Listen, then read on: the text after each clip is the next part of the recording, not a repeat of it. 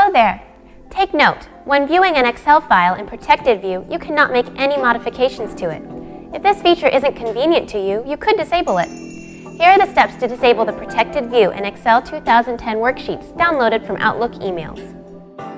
Open Microsoft Excel 2010. Click on the File menu and select Options.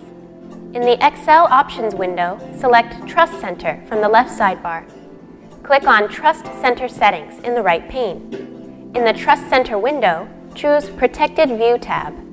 Under Protected View, uncheck the Enable Protected View for Outlook Attachments checkbox. Click OK twice and then close the Microsoft Excel window.